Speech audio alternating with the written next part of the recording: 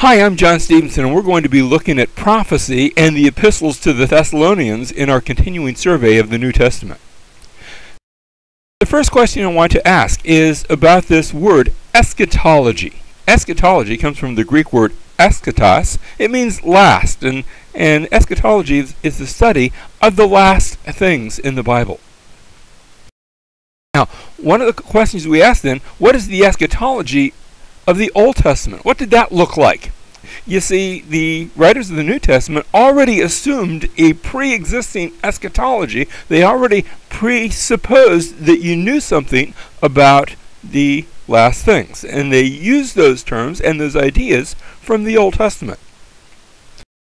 For example, in the Old Testament, you had an old covenant that had been established with Moses, and yet there was a promise, even back in Moses' day, that there would one day come a prophet that would be like Moses, who had spoken to God face to face, and people would listen to him. Back in the Old Testament, they were under an old covenant, a covenant that God had made with his people Israel, and yet there was a promise that there was coming eventually a new covenant that would be internalized, that would be in people's hearts. Now, in the Old Covenant, you always have the picture of God coming into his temple. Remember when Moses first built the tabernacle? The presence of the Lord comes into the tabernacle. Later on, when Solomon builds the temple and they offer a prayer of dedication, then the presence of God, the Shekinah glory, moves into the temple. But then, after the people had sinned, the temple was destroyed, the people were carried away in Babylon, they came back into the land, and they rebuilt the temple, and the presence of God did not come in. And so the Old Covenant, the Old Testament, ends with a promise that one day God's going to come into his temple, and the promise is part and parcel with the New Covenant, where God would come to his people. And so in the Old Covenant, God comes into his temple. It ends, though, with a promise that one day God is suddenly going to come to his temple. That promise is given in Malachi, chapters 3 and 4.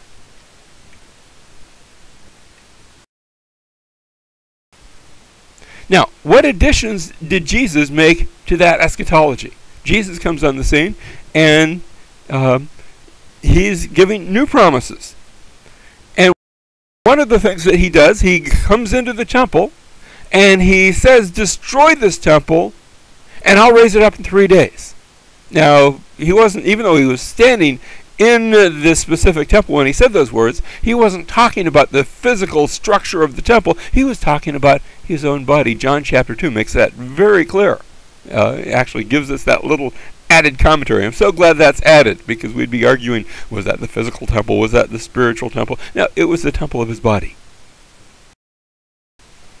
Matthew chapter 24, verse 2, though, says, this is another point, he says, truly I say to you, not one stone here, and he's speaking of the physical temple, will be left upon another which will not be torn down. So sometimes when Jesus is speaking of the temple, sometimes he's speaking of the physical, earthly temple, a place over there in Jerusalem, and other times he's speaking of the temple of his body. Wisdom is knowing which is the difference.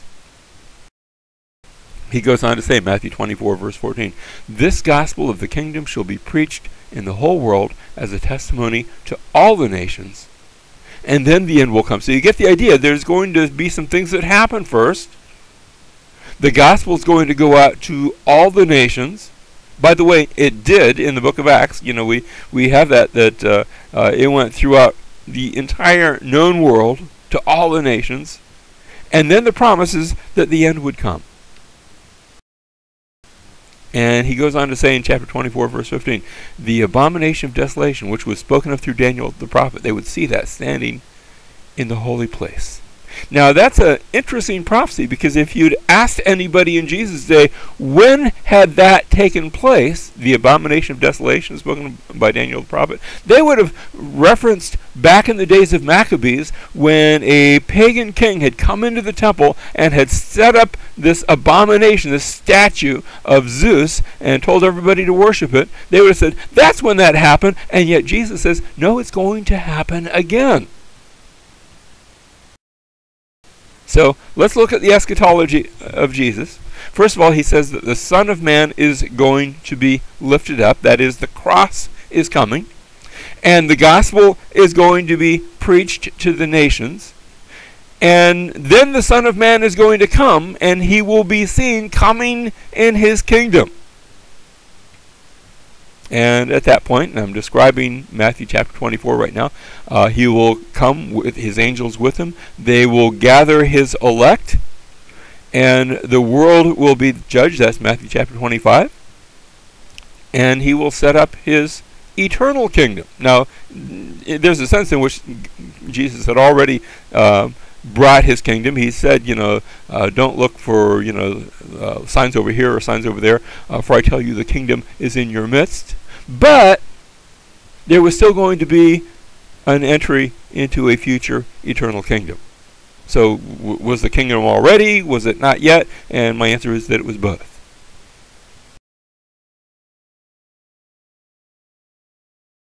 Now, what additions did the book of Acts make to that eschatology?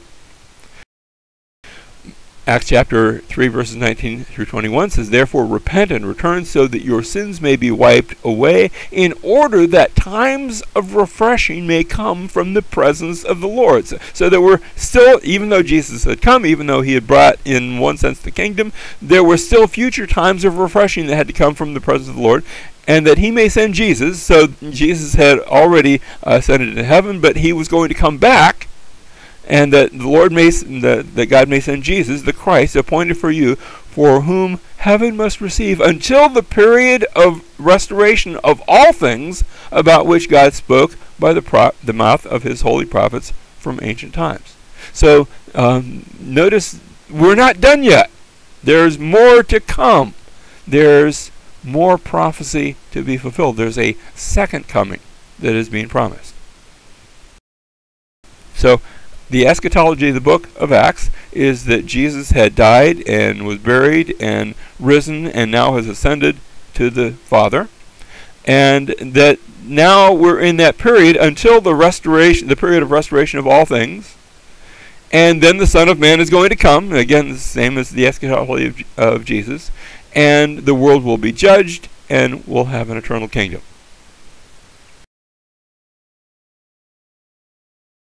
Now, what additions does Paul make to that eschatology? And to answer that, we're going to look at the first epistle of to the Thessalonians. If you go to Thessalonica, or as they call it today, Thessaloniki, it's still a city today, on a clear day you can look out across the harbor and you can see in the distance Mount Olympus. Right in the middle of the city, and it's the second largest city in all of Greece. They have uncovered this big central plaza where ancient Ephesus once stood, with its odium, with its marketplaces, and you can still go and see these marketplaces where Paul might have shopped when he was there. And the book starts off, chapter 1, verse 1, and once Paul goes through his traditional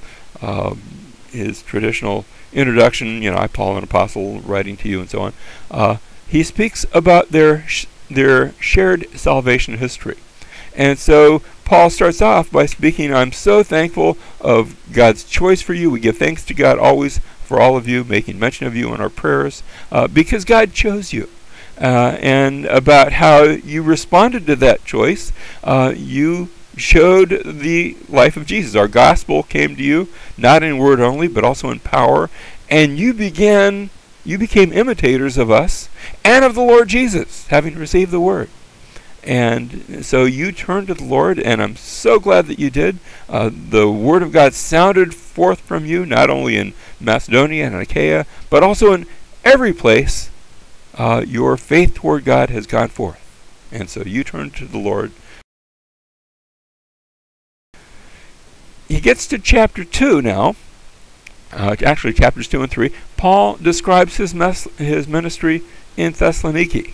In 1 Thessalonians chapter 2, verse 9, he says, "For you recall, brethren, our labor and hardship, and how working night and day so as not to be a burden to any of you, we proclaimed to you the gospel of God. And so he takes them through just reminding them of how he ministered to them, and now how he has sent Timothy to them to get a report from them, to see how the church was going. You see, Paul had planted this church, had not spent a lot of time there, and then had to move on. And now Timothy is being sent back just to see how they're doing.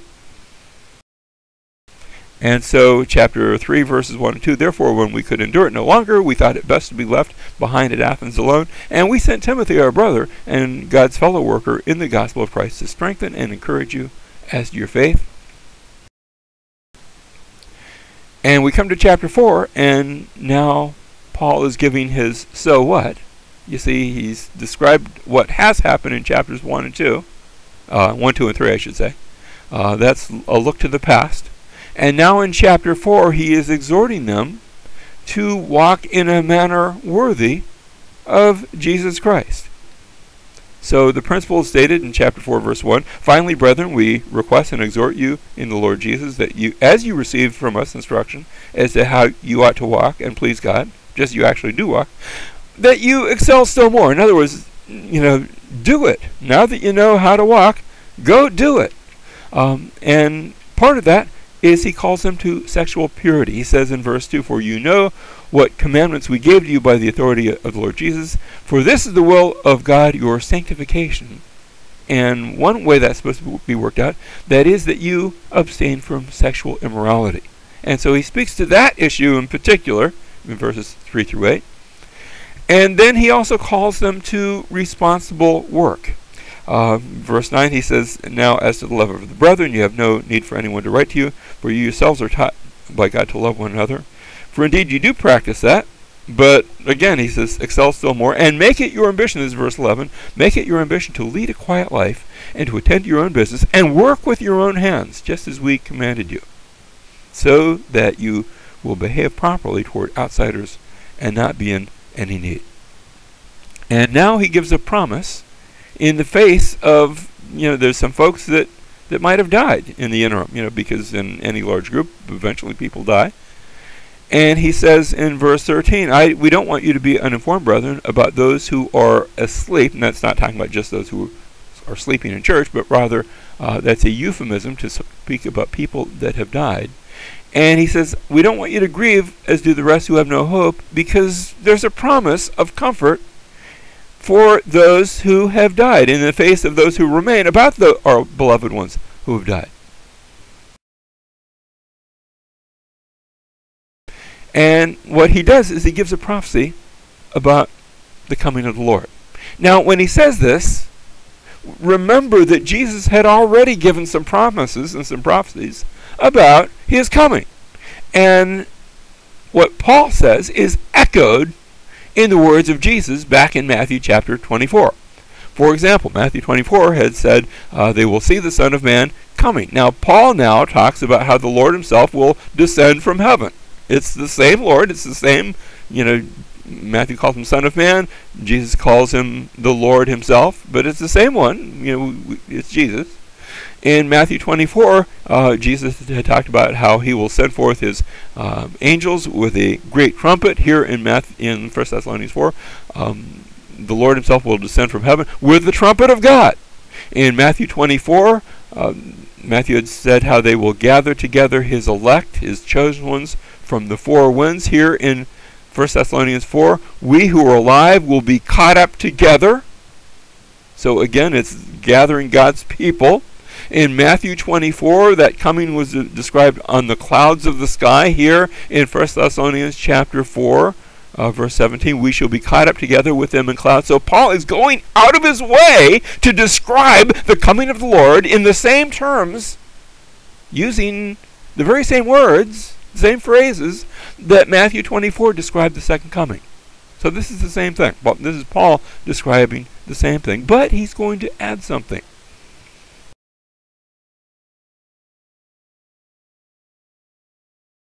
You see, what he adds in verse 15 is that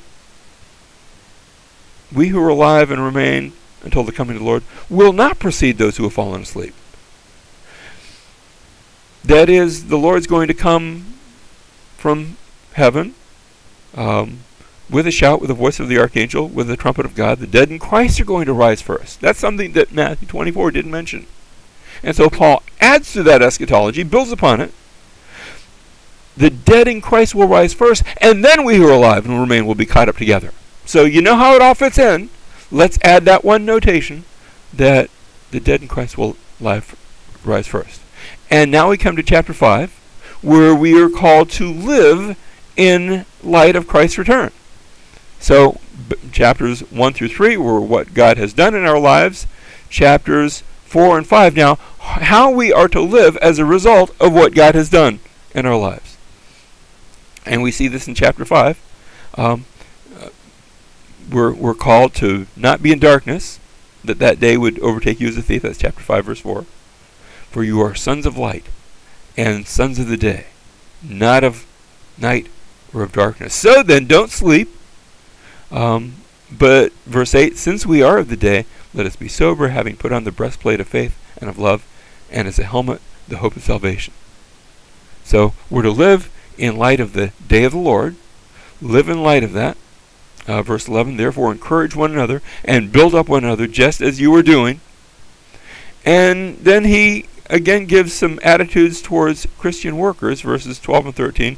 We request of you, brethren, that you appreciate those who diligently labor among you and have charge over you in the Lord and give you instruction, that you esteem them very highly in love because of their work, and then live in peace with one another. And finally, he gives them closing instructions. He urges them to admonish the unruly, encourage the faint-hearted, help the weak, be patient with everyone. Don't repay each other for evil, but always seek after that which is good for one another and for all people. And then he gives these little, I almost think of them as bullet points. Verse 16, rejoice always. Verse 17, pray without ceasing. Verse 18, in everything give thanks, for this is God's will for you. Verse 19, don't quench the spirit.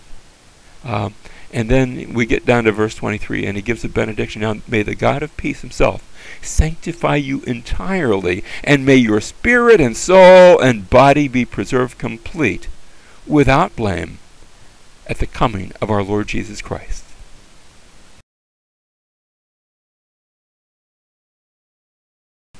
Okay, now we come to the second epistle of the Thessalonians. And I'm entitling this epistle Facing the Flame. And you'll see why in just a moment.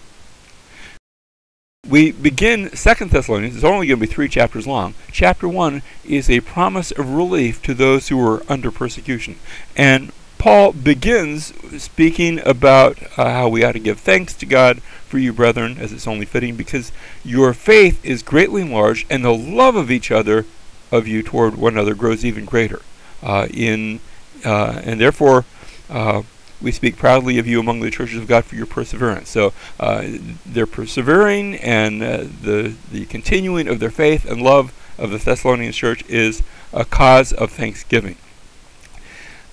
And then he speaks of the affliction through which they are going, and how this is a plain indication of God's righteous judgment, so that you'll be considered worthy of the kingdom, because it's only right for God to repay with affliction those who afflict you, and to give relief to you who are being afflicted, and to us as well.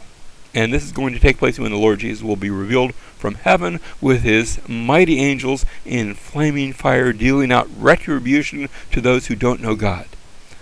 And so there's a promise of God's return, his avenging return, upon those who, in verse 9, will pay the penalty of eternal destruction away from the presence of the Lord and from the glory of his power when he comes to be glorified in his saints on that day. Now that's the same thing that God had promised, that Paul had promised to the Thessalonians in his first epistle, that Christ is going to come and that everything's going to be set right. And the same promise is right here. And so he prays for the Thessalonians, verse 11, to this end we pray for you always, that our God will count you worthy of your calling. And that's his continuing prayer for them. Now we come to chapter 2. Chapter 2 gives us a warning of troubles that must precede the day of the Lord. And so we start in verses 1 and 2. We request you, brethren, with regard to the coming of our Lord Jesus Christ, same coming he's talked about in the previous chapter, and our gathering together to him, in things that he's talked about back in 1 Thessalonians, that you do not be quickly shaken from your composure or be disturbed either by a spirit or a message or a letter as if from us. Apparently there's a danger that somebody might have been forging an epistle to the effect that the day of the Lord has already come, because it hasn't come, because something has to happen first.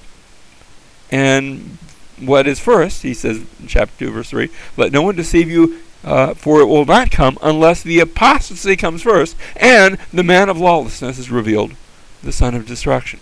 This man of lawlessness first has to be revealed. So let's look at it. Let no one in any way deceive you, for it will not come unless the apostasy comes first, and the man of lawlessness is revealed, the son of destruction, who opposes and exalts himself above every so-called God or object of worship, so that he takes his seat in the temple of God, displaying himself as being God. Now that sounds very much like something that had happened 200 years earlier in the days of the Maccabees, when a lawless person had gotten up in the temple. A pagan Greek king had come into the temple in Jerusalem and had stood up and said, here you're going to worship Zeus instead, had put a statue of Zeus and had taken a seat in the temple of God. And Paul is describing not as something that's going to happen in the past, but something that it's going to happen in the future. And so notice in Paul's day, Jesus had already come, and the day of the Lord is coming. Yes, that's on its way. But before that takes place, first you must have what's called the apostasy, the falling away. And also, now that's always a negative term, so don't think falling away like, being caught up to heaven. It's not that kind of falling away. It's a negative term, the apostasy. And then the man of sin must be revealed. And that's going to happen before the day of the Lord.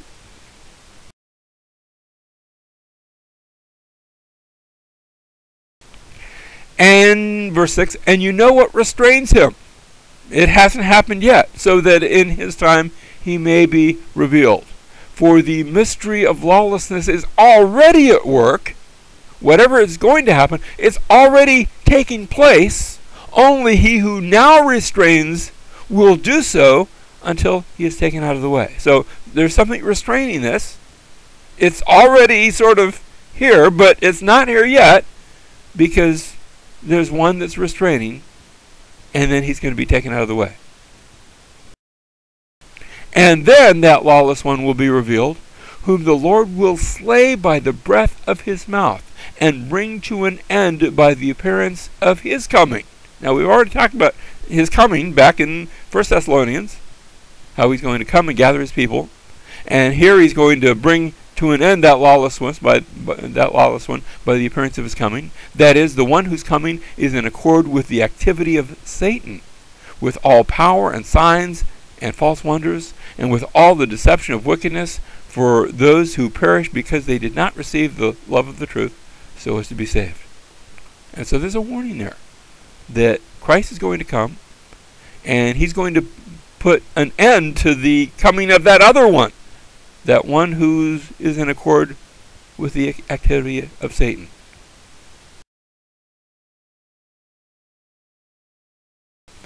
Now, for this reason, God will send upon them a deluding influence, so that they might believe that which is false, in order that they may be judged who did not believe the truth, but took pleasure in wickedness. Those are dangerous and sober words. Now, what is this, and what is this man of sin? Who is this? The identity of this man of sin. Some suggestions have been supposed. First of all, it has been noted that there was the Roman Emperor Caligula, who had actually issued orders very similar to that pagan Greek king who had lived 200 years before Jesus, back in the days of the Maccabees. And the Roman Emperor Caligula had said, I want a statue of myself put up that it can be worshipped in the temple in Jerusalem. And he actually gave orders that that take place. Now, the orders were not carried out. The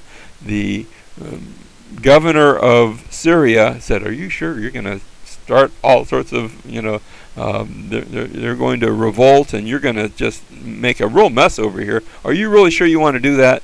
And he questioned the orders, and of course the questioning took time. The order had to travel. You couldn't just pick up the telephone, so the order had to travel all the way to the Middle East, and then "Are you sure you want to do that?" had to go all the way back to Rome. And Caligula ordered, "Yes, I'm sure." Well, actually, he rescinded it, but he ordered that Roman governor who had said, "Are you sure?" for questioning my orders, you're supposed to be put to death. And the good news is that Caligula himself was assassinated. And so none of the orders were carried out. That's a good thing. So that's sort of the background of what was taking place at the very time that Paul was writing these words. He had ordered a statue of himself placed in the temple in Jerusalem, but it wasn't carried out. Now, a few years later, in fact, this is going to take place after the death of Paul, you're going to have the Roman general Titus, along with his father initially. His father is going to, while this is taking place, his father is going to be made the emperor of Rome, and Titus will stay behind to finish conquering, putting down the Jewish revolt, and he will conquer Jerusalem, and he will destroy the temple in Jerusalem, and will set up, when they're done destroying the temple, they're going to build a pagan altar, and they're going to offer sacrifices to their pagan gods. A bit like what had happened 200 years earlier, a bit like what is described in Paul's epistle here.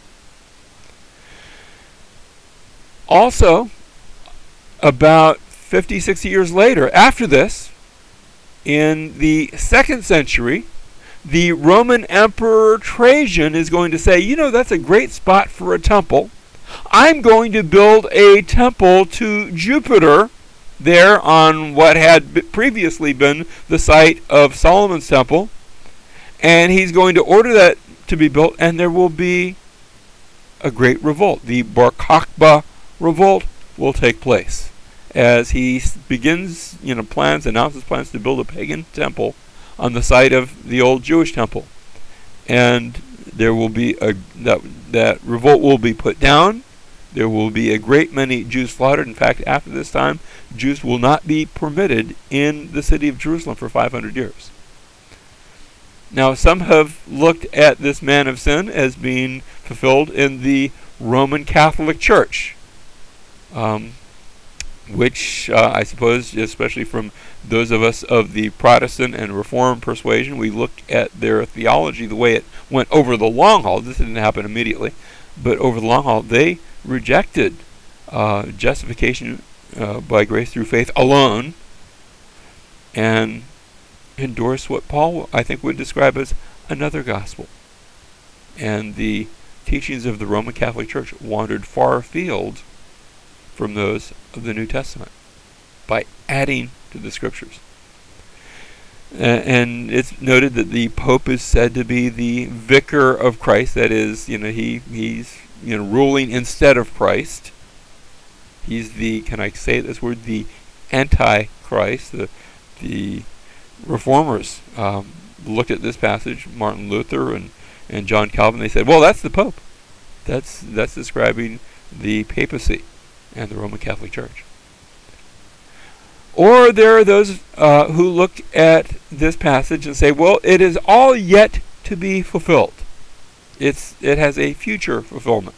And when you're talking about future fulfillment, you can't link it to something that's already taken place. So you're saying maybe this is yet to be fulfilled, and details, we'll see how those things pan out. Now, my rule of interpreting biblical prophecy, if I haven't given it, I need to give it right here. Future prophecy is always easier to understand after it has been fulfilled. And because there are so many possible interpretations, maybe this last one is also in view. That maybe the reason there's so many possible interpretations is maybe we're still waiting for a future fulfillment. And that's possible. Or it might be one or a number of these.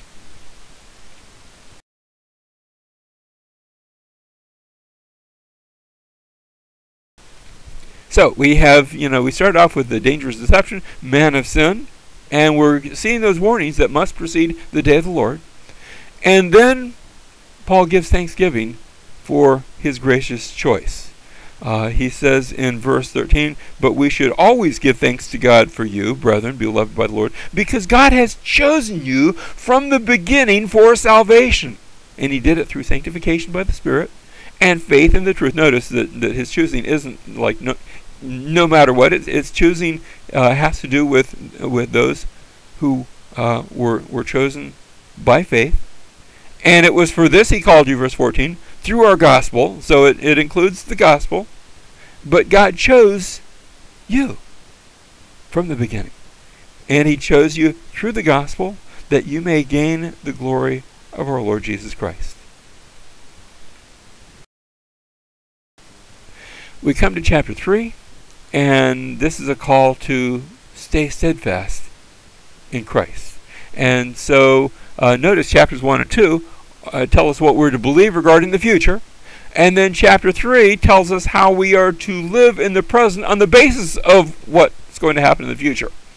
And so he says, finally, brethren, chapter 3, verse 1, pray for us that the word of the Lord will spread rapidly and be glorified, and that we'll be rescued from perverse and evil men. Because, not everybody has the truth. So there's a call to prayer. And he prays, he says, both pray for us, and we're going to be praying for you. Verse 5, may the Lord direct your hearts into the love of God and into the steadfastness of Christ. And then there is a call to separation from unruliness. We command you, brethren, this is verse 6, in the name of our Lord Jesus Christ, that you keep away from every brother who leads an unruly life, and not according to the tradition which you've received from us. Because you ought to follow our example. How, we didn't eat anybody's bread without paying for it, and we lived a proper type of life, and you ought to do so too. And that involves working with your hands, chapter 3, verse 10. For even when we were with you, we used to give you this order: if anyone is not willing to work, then he shouldn't eat either. So yes, we're giving, but that's not an excuse for people to just sit back and not work and let others do their working for them. Verse 11, for we hear that there's some among you that are leading an undisciplined life, doing no work at all, but acting like busybodies. And that ought not to be. And so he gives a closing benediction, verses 16. Now may the Lord of peace himself continually grant you peace in every circumstances. May the Lord be with you all. And he writes this greeting with his own hand. Apparently he had a special signature with a distinguishing mark in every letter. And this is the way I write. So if you don't see this, maybe it's not for me. And the grace of our Lord Jesus Christ be with you all.